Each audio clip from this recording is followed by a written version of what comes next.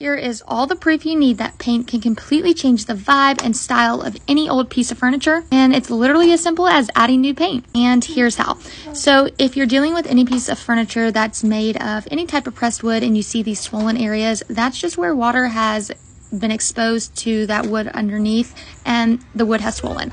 So you can either sand them out or scrape them out. I had this scraper in my hand and I just couldn't resist.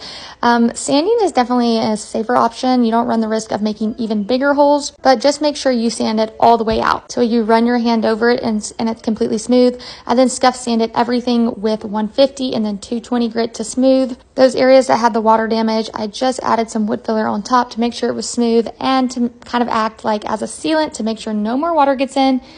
Make sure you give it a good clean with dish soap and vinegar, or any degreaser will work. Any old piece of furniture, secondhand, make sure you flip it over and get underneath. That's where all the dust bunnies like to hide. Since it is some type of laminate, I did prime. You can see some of the water dripping back there. That's because I didn't dry it all the way. Oops. All right. Also here, I was an idiot. I thought I could just use cards to keep paint from getting on the glass, but it's glass, so it's see-through. So if you flip it over, you could still see the teal on the back of those wood design pieces. So I just popped out the glass and I painted in this deep black color, and here's the before and the after. I added some new hardware and here's the final look. I mean, it's just that simple and you have a brand new looking piece of furniture. I'll seal the whole thing in a matte polyacrylic or polyurethane. Let me know what you think.